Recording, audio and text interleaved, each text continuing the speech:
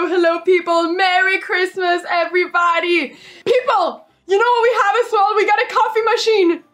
If we have a coffee machine, I get coffee on stream for the first time because we got a coffee machine. How about that, people? This is absolutely insane. We got coffee for the first time. I'm gonna be streaming and drinking coffee at the same time. I don't do it. I got the coffee machine. I got it for the family, they were very happy. Well, my mom doesn't really drink a lot of coffee, but my dad does, and he was very happy. And speaking of that, at 5 p.m. everybody, my mom is gonna join. She's gonna come here to stream, and she's gonna be with us, and we're gonna be doing some stuff together. She's gonna be showing us one of her favorite games and analyzing it, and we will all be looking at that together, which will be really fun. So, what are you gonna be doing? I'm going to show some of my games. I will show, in general, it's one game, but a little bit more also.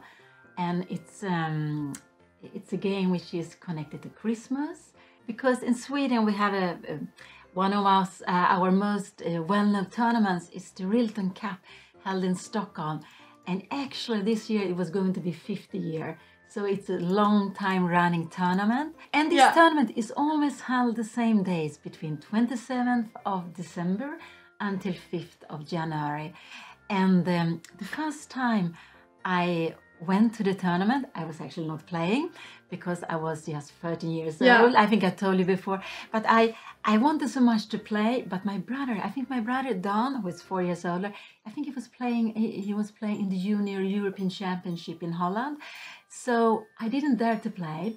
So I went to the playing hall. It was a school, almost in the center of Stockholm, Kullskolan. And I went there every day to watch. And it was so much, the atmosphere, to see the players. It was the Italian Mariotti who won. But I went there every day and I was so fascinated, and I thought, next year I will play. And after I played the next year, and I played more than 20 times during the Christmas. For people who don't know, Rilton, the tournament that she's talking about, is the biggest international tournament in Sweden. So it's a tournament organized every Christmas in Stockholm. So that's basically what we're talking about. And that was the first tournament that I ever commentated. That's how I started getting into this whole commentary streaming sort of thing, because before I only played competitive chess. I didn't really commentate or anything, but Rilton Cup was the first tournament that I commentated. So that's the tournament that we're talking about. So yeah. No, so it's the biggest open tournament. You can do, okay, you have different classes, but it's not the biggest closed tournament, not the strongest closed tournament. But it's really, and Rilton, it was a man who sponsored the tournament, and when he died, he made a foundation, and one part of it goes to this tournament. So this is why it's named Rilton, after Tore Rilton was his name. So, after Tore Rilton. And I thought it was nice to take something from this tournament. So I will choose, I've chosen one of my games. Yeah. And let's I don't know, shall we start? Who are you playing against? Then I can set it up here. I am black. Yeah. So white is Mikhail Olybin. He's a grandmaster from Russia. And he, together with his friend Evgeny Glazerov, they came many times to play in Rilton, to play in other tournaments in Sweden. And this game was played in 2005. So it's already 2005 in January. It was the third. I think it was the 7th round. And I was black. And he was rated 2550 when we played. I was around 2500. I don't remember exactly my rating. But okay, so let's go. He played e4. Yeah. E4, and I played c5. I've been playing this so long time, c5, so I almost, I make this automatical, and now after knight e3 I start thinking of what I want to do.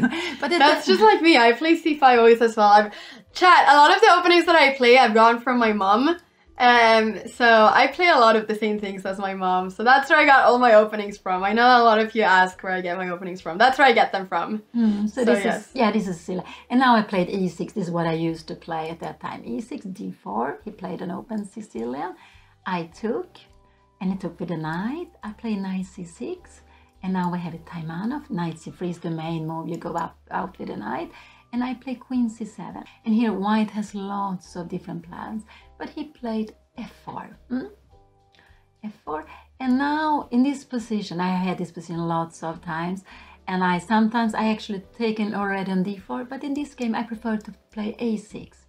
a6. And the idea with a6 are two. One is that sometimes knight b5 can be very annoying. Or this knight, I guess. Yeah. Yeah, one of the knight. It can be annoying, yeah. so you need to avoid it. But you're also planning to go b5 and to put up the bishop on b7. So this is the idea. So, and he played knight b3 here.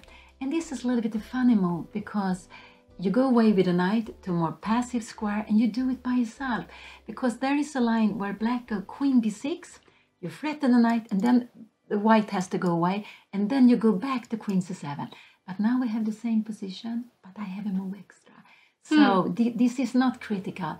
But I've seen again that now there are becoming popular in some different positions to play this knight b3, just to have this kind of setups. Yeah. So okay. So he played knight b3, and I was happy because this was one of the things I was hoping he was going to play. So I played b5. How do you prepare all of this? Yes, I prepared this. He played bishop d3 because I knew this could be. Now I played d6, and now you can see with the bishop and d3 why he wanted to go away. Now he played bishop e3, the other bishop out. I went knight f6. And wait a second. They're asking in the chat if knight b5 is possible before, but I guess the knight b5 before is. Do you want to look at that? Yeah, we can, absolutely. Before you go a6, maybe that should be. Absolutely. You know, we can after go, queen c7. I can tell something here. In this position, if you want to have my setups, you can do queen c7 directly, and you can go a6. And if you go a6 here, the most popular is to take on c6. I just want to show this. If you go a6, you take the most popular, but you can play a different one, is to take on c6. B take, you don't, and bishop d3.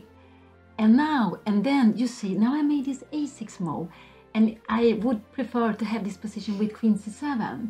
So this is why it's the move orders are a little bit, it's quite interesting how you decide. But go back. So this is one reason why some people prefer, like me, many times I go queen c7 first. Here you can go knight b5, and this is probably with a d knight, and then I go queen b8. But whatever you do now, my next move will be a6, and you will have to go back again. Yeah. So the only because there isn't this check. There is not this check. If you had some bishop f4, this could be very annoying. But for example, if you go g3 here, I will just show it g3. I have a6, and there is no time for bishop f4 because I have e5 and I win a piece. So you don't have. And we win this knight here when the bishop moves. Exactly. But you can actually you can go knight b5, and when I threaten a6, you can go a4. This you can play a4 here. Yes, the queen will be a4. And instead of g3. Yes, a4. And when if black goes a6, you go knight a3, and the idea is to put the knight on c4, and you look at the square on b6. So it's a way of playing, but it's not so common to play like this. I think I met it some few times during all the years I've been playing, so it's not very common, but it's absolutely possible. And the idea is knight c4, a5, and you have this hole on b6, and you're also looking at the pawn on d6. Yeah. So awesome. Let's go ahead and go to the actual position. Was it after bishop e3? Yeah, bishop e3, and now I play knight f6. So knight f6, yeah. Yeah. And then he played queen f3. So, and this is also a very common setup. Now I went bishop b7 because you see the queen is looking down here. So bishop b7. This could be an idea here. Yeah, so this is normal to have the bishop here. So I play bishop b7. So okay, this is a common position. The knight could be in d4. And here white has different plans. It could be long castling. You can start with g4 to try to make this pawn storms. And you can go what he did. Also you can go short castling. This is what he played. Yeah, that looks a bit scary to go long castle and g4, g5. That's always what I'm scared about in these type of positions. Yeah, this is very popular to play because it's, it's very, everyone likes to attack. Everyone likes to attack, of course. And then after you go king b1, so if black tries knight before and take on d3, you normally want to take with the pawn. And then actually afterwards with the king on b1, you can play rook c1 and even play on the c line. Yeah. So it's another idea, and black is trying to get in, sometimes to get in d5 or e5 in good conditions, and that's why you want the bishop to be on b7. Yeah. So, but he played castling, okay, short castling, and so I had prepared this. And I have decided that if I get this position, I wanted to play my next move. And my next move was, the most common here now is to go bishop e7 and then short castling. But I knew this is what he wanted to play. He wanted me to play was he was going to go g4, g5, and he was going to have this pawn storm, even if he had a king on the short side. So you can even play g4, g5 and start attacking with the king here. Yeah, of course you can. Okay, yeah. This is very common to do. It's also common to have with the king here because the king is quite safe. Even on the king side, so it's possible. But so I knew this was his plan, and I wanted to play against his plan. So I played h5. Now h5 to stop g4, everybody. No g4 happening here. We're not allowing it here. So I played h5, and this was, this game is played 2005. I played this h5 idea in different similar Sicilian position. And the idea is that my king will remain still in the middle of the board. For some time. I will not castle alongside, but there is possibility that after bishop e7, maybe I put the pawn on h4, can even go short castling. But I need to keep an eye on my pawn. But I am stopping white from playing g4. And one idea is now we play king h1. And in general, because now the idea is that if I go knight g4, he has bishop g1. But if you go back, I just want to, because normally, let's say go back, and because sometimes knight g4 can be annoying, and then after queen b6 check, you have this diagonal. Oh yeah, so knight g4, and then if the bishop moves somewhere, you have this check. Sometimes this can be annoying. Now you have both rook and queen defending on f2, but it can be annoying. Another way to stop it is with h3. But if you go h3, which I think is more common here, then the black idea would be to go bishop e7, and then h4. So and then I have this idea, knight h5, knight g3. Ooh, whoops. Wait. This was just so beautiful besides my arrows. There we go. Ooh, look at this square for the knight, everybody. Beautiful square. And it's again, I'm stopping this g4. Of course, you don't want to go g4 with the rook on h8.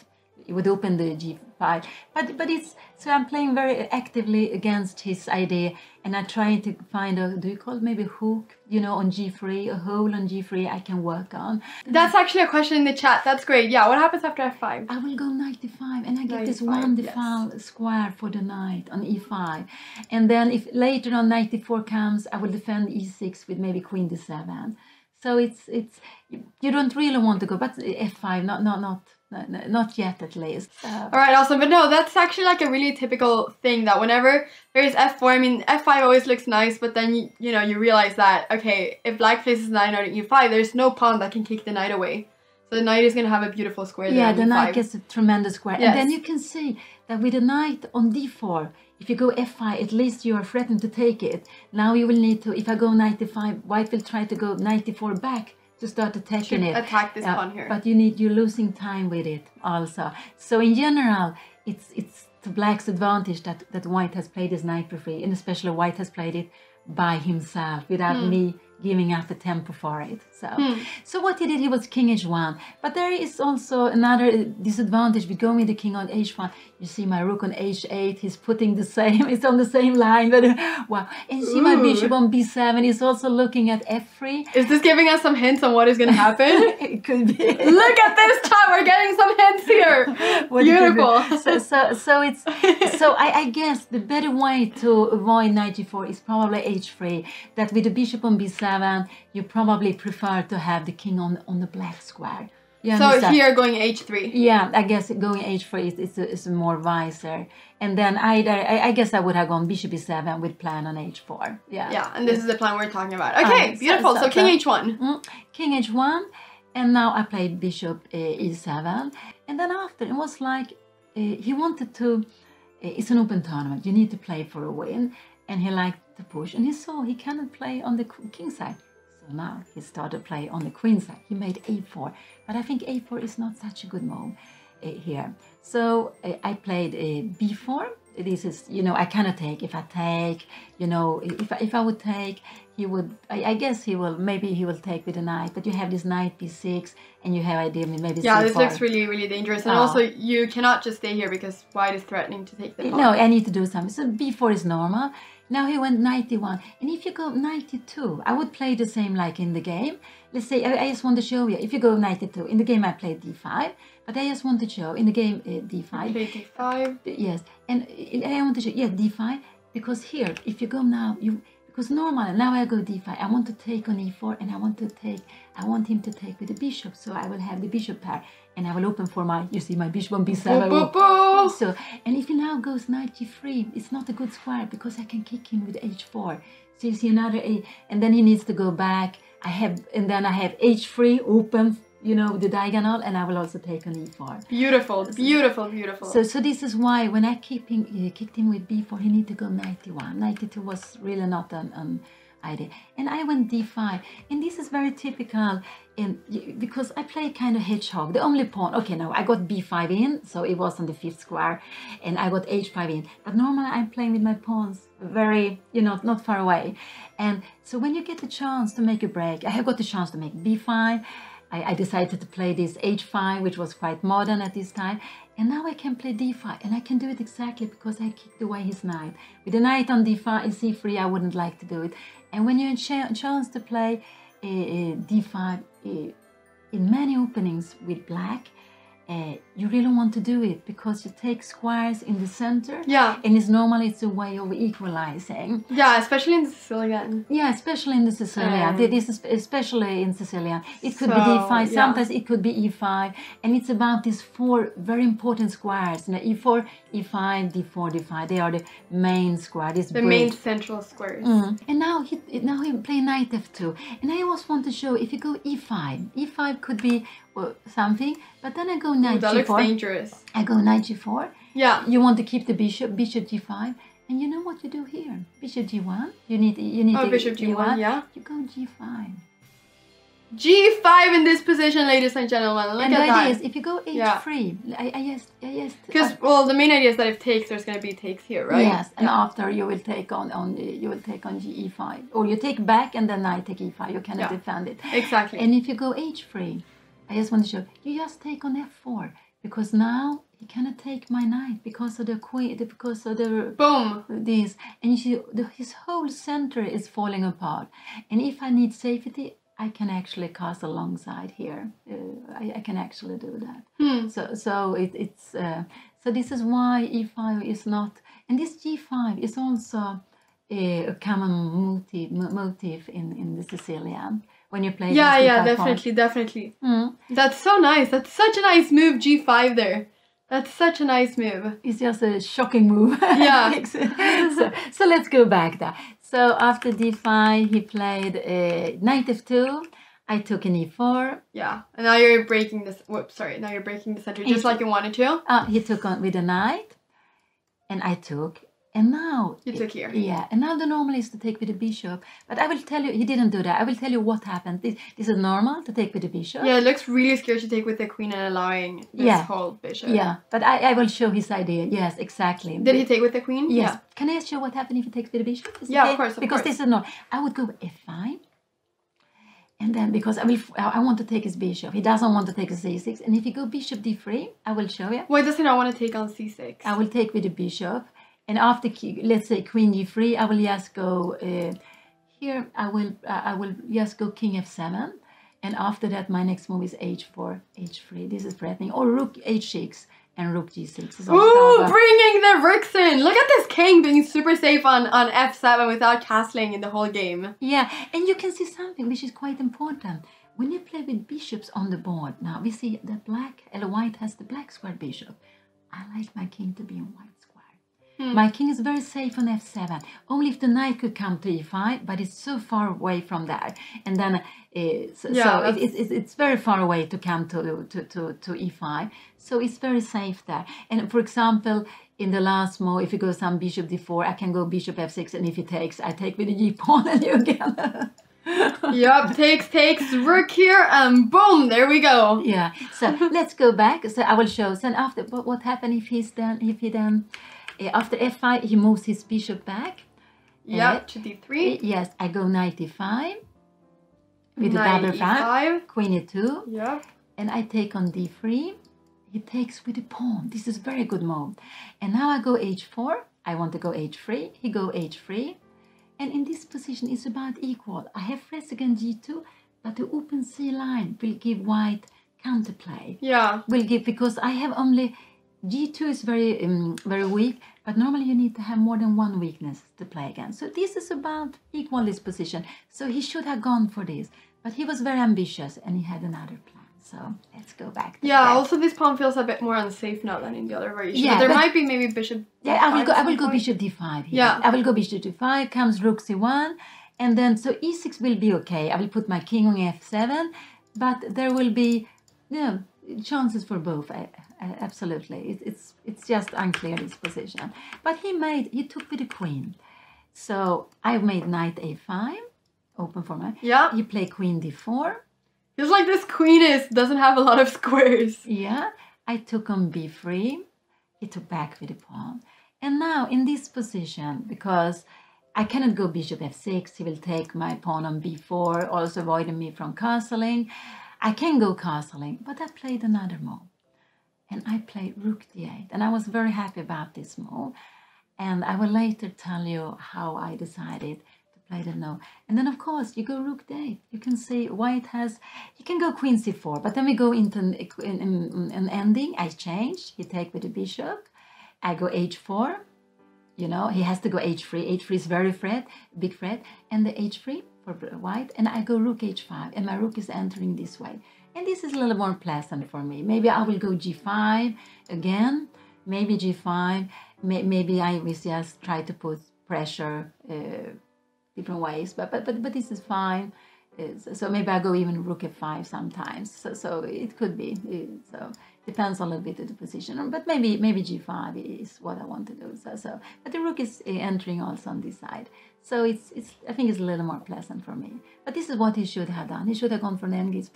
But normally when you have a plan, you follow your plan. And of course, rook d8. You see the pawn is hanging on g7. So he took the pawn. And this is, of course... This looks so scary. This looks so scary. Chat, queen takes g7. Yeah, and now, this is what I had planned. Because I've seen a tactical motives. And so here in this position, I was so happy I got to play it. So happy. So here I play bishop f6. And now he was thinking for an hour. For an hour? For an hour. Because, you know, because this is a... And this is why it's so good to make, when you make this tactical training, and then you make different motifs, different patterns. Yeah. And if you haven't seen this pattern before, it's very difficult to find it. And I knew this pattern before. That's why when I play rook d8, I had planned this. But if I hadn't seen it before, I'm not sure I would have found it in the game. And he hadn't. So this was like a shocker for him. And he was thinking so long, but there is only one move. You can only take the bishop. Yeah, you can, but obviously, that's so funny. Actually, there's only one move. Yeah, because if you go queen d3, because I'm not only threatening the queen, I want to take the bishop and d3. So there's only one choice. Yeah. But I like very much. Yeah, he took the bishop. So let's see what happened. After an hour, I was so happy. I play rook g8. Rook g8, and now you see.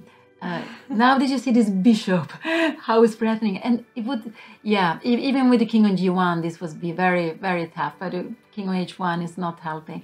And you can see that there is no time to save the bishop.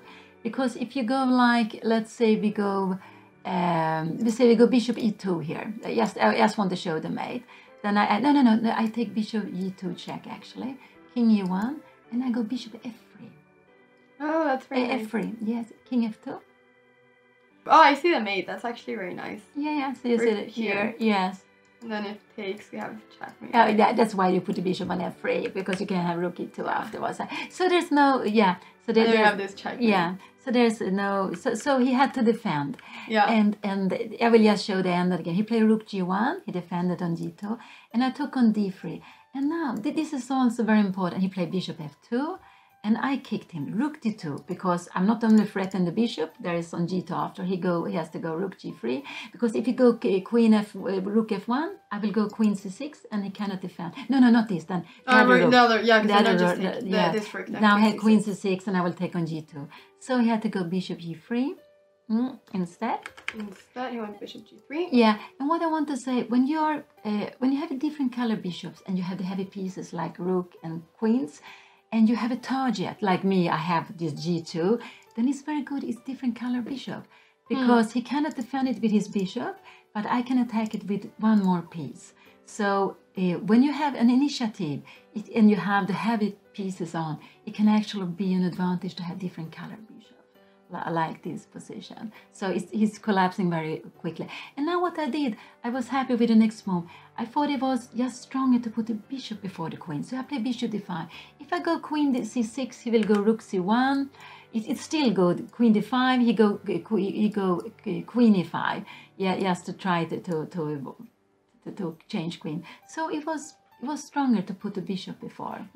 So this is why. Yeah, and then I guess that if takes, then you just take here. Oh yeah, I will take here. You take on g1, king takes, and if you take on bishop, I have rook c8. So a little bit careful. I was gonna take with the bishop. No, take with the pawn. Otherwise, there's rook c8 winning rook there. Yeah, but you don't want to take with the pawn. So something has gone wrong here. We shouldn't allow this in this such a beautiful position. Yeah. We want this diagonal to be open, and it's just stronger to start with the bishop first. Because now I'm just threatening queen b7. I will keep my queen. I'm attacking g2.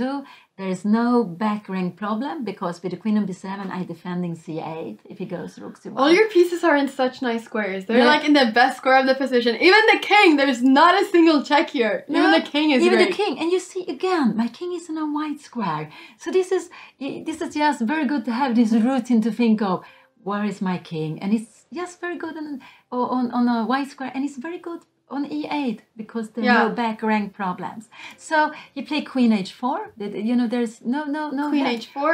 Yes, and I play queen b7, and now it was like he was resigning because he played h3.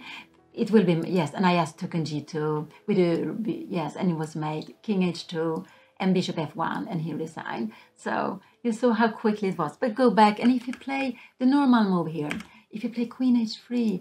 Then I have h4, and it's overload because and there's just no hope for me. I win the piece, and it's just over. So but it was because I saw this tactical idea.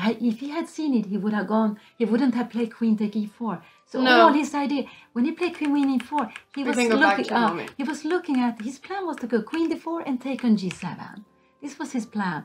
So all his idea went wrong. And it was because he didn't know this pattern I got to play. So now I will show you another game, but very quickly, which has to do with this pattern. That's why I want to show it. But this is not played in real time, but I want to show it because, Was he a grandmaster? Yeah, he's a grandmaster. He's Mikhail Ulybin. He's from, I don't know if he's from Moscow or Leningrad, but he and Evgeny Gleiserov, they were always coming together to Rilton lots of time. They came to Peter Lava's tournament and Österskär also lots of time. And they always played fighting games. And he was, I think he's a player who is not making so many draws. He's winning or losing. It's just his way of playing. What was his rating once again? He was 25-50, and I was 25. I think I was 20, around 25. I don't know if I was a little over or a little less. Yeah, exactly. But this is 15 years ago. And now we will go back. We will go back even longer. But the game it's not from Rilton, but the game has to do with this game. So let's go ahead and put it up then. From the beginning. Joel Benjamin is white. He's a grandmaster from Benjamin. He's white. He just became the veteran youth champion this year. So I think he's one of few who has won the junior youth champion, the normal youth champion, and now also the veteran youth champion. And Joel Benjamin, he's a grandmaster from the United States. Yeah. And black was me. And black was you. Yes, another of my games. So, and yes, Pia. So, and this game was played in Sweden. Now I have to change it also. I am black. Yeah. But Sweden, we have a lot of chess tradition. And Sweden used to be very strong in the 30s, 40s, 50s, and the 60s. And we had Olympiad 37. I didn't know that. And it was held in Stockholm in Kungsträdgården. It's fantastic. It was like 3,000 people coming and watching. And we also had 3 very strong grandmasters. It was Gideon Ståhlberg, Gösta Stolz, and Erik Lundin.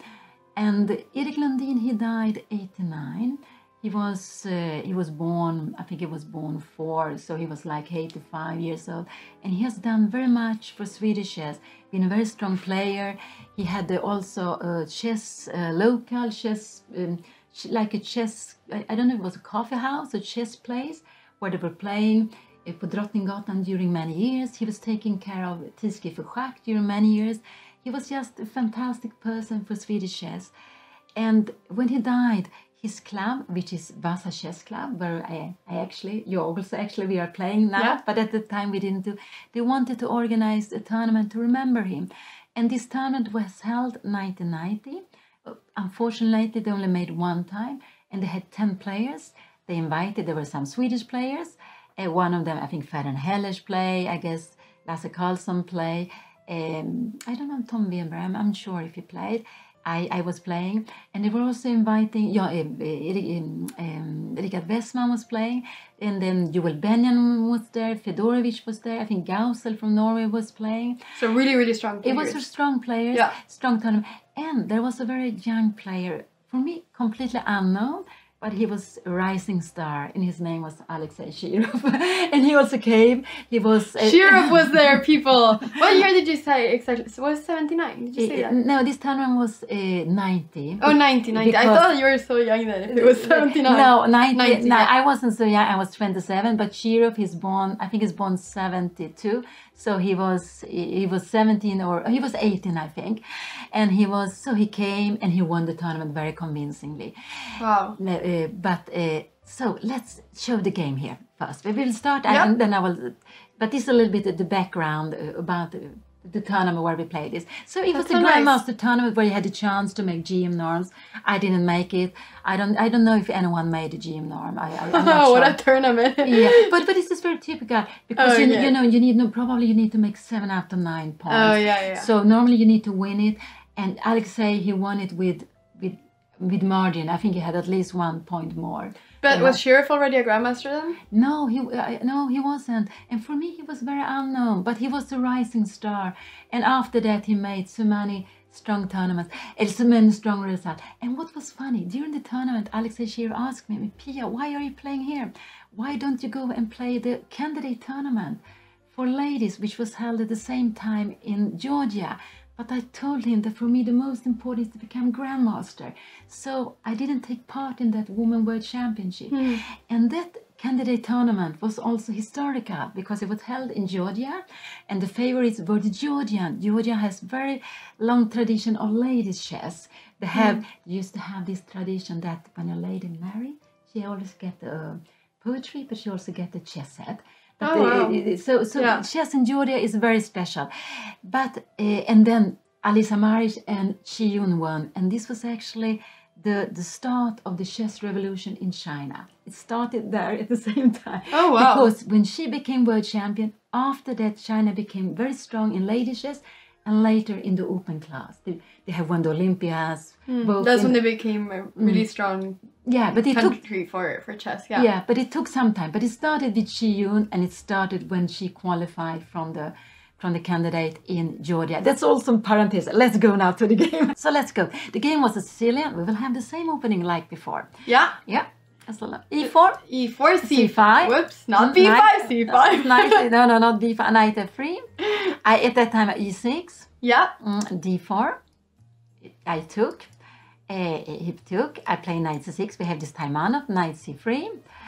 Knight C3. I play Queen C7. You see, it's the same. Same opening as last time. He played F4. But this game is played 15 years before the other one. So it's like 30 years back. This is a long time ago. 30 years back, yeah. And now at that game, I took on D4. And it's possible that Michael Olivin was expecting this. He took back. I played A6. To avoid B5. He played Bishop D3. Yes, I'll ask that later, Miguel. I played b5. b5. Yeah. I was looking at, because that castle is not possible because of bishop c5. No, of course. You have the castle. So he played a3. Yes, I played bishop b7. And he played b4. This is a little bit a funny move. And now when he had played b4, I played, but it's to avoid bishop c5. So now I made bishop e7. And the point is you cannot take on g7, high bishop f6, and knight c3 is falling. So, so he played castling. And the idea is that that if I go bishop f6, you have e5. No? Then I play queen c6. So it's a little bit this, I play queen c6, and the idea is now I want to go bishop f6. If you go e5, I have a mate on g2. So it's a bit, but it's also to put the queen on this diagonal. And I have also opened up maybe for bishop d8, bishop b6. Could be also. Ooh! So it could also be. So he played queen f3. He played rook f3. Yeah. And now I played knight f6. Actually, like this, and there is this. So knight f6. Knight f6. He played a4, and now because it is a little bit similar like that game, he played a4. No, a4. Oops, sorry. a4. Sorry. I took. Let me just go ahead and promote this. You took. And now he should took back with the rook, because here I couldn't go b4. He has stopped it, but he didn't take with the rook. He took with the knight, and so it means that the pawn on e4 is just hanging. And many times when you can take a pawn in the center, even if you lose a pawn on the side, normally the pawn in the center is more important. So I took on e4, and now I also will open the diagonal. The beautiful diagonal. Yeah, we remember from last time. He took on e4. Yep. I took back on e4, and he took on g7.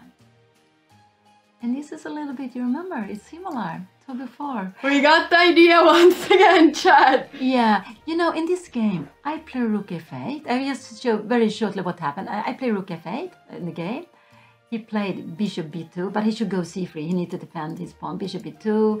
I play rook b... I took bishop take b4, I think, here. So you didn't... No. I took bishop here. b4, that makes sense. Yes, rook b3. And then, I don't know if I need to show more. He went rook b3, I went bishop d6, and then after I won this position. He went maybe bishop a3, and later on I won. But I could play stronger before. Yeah. So, and I won because he didn't play the best. This is fine for me now. I go rook c8 and it's good.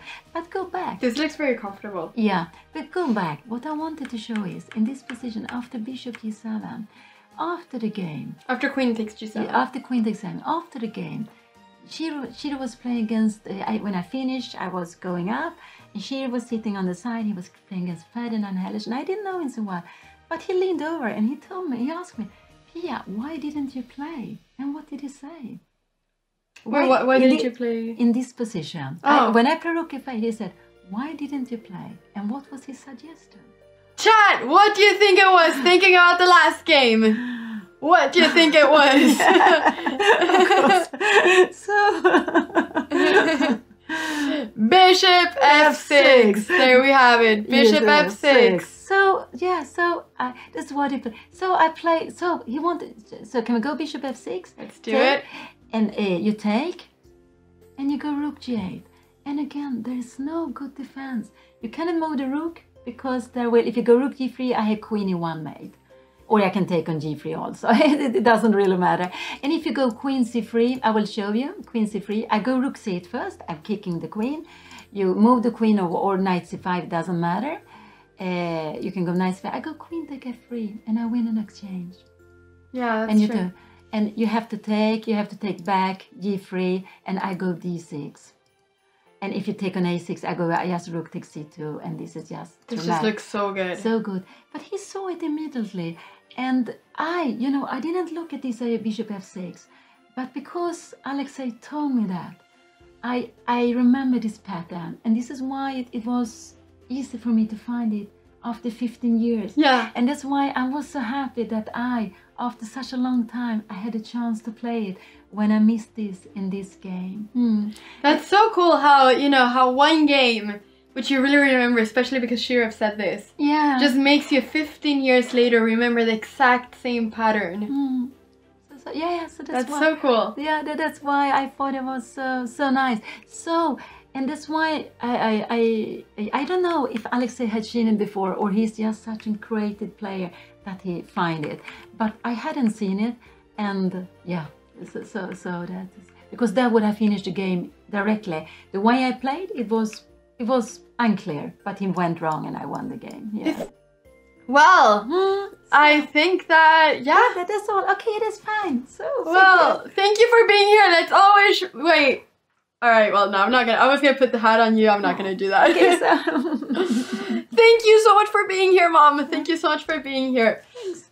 Have a great, well, what do you mean, have a great day? I'm gonna see you in a couple of hours. Merry Christmas from me and my mom once again. Merry Christmas to everyone. Thanks.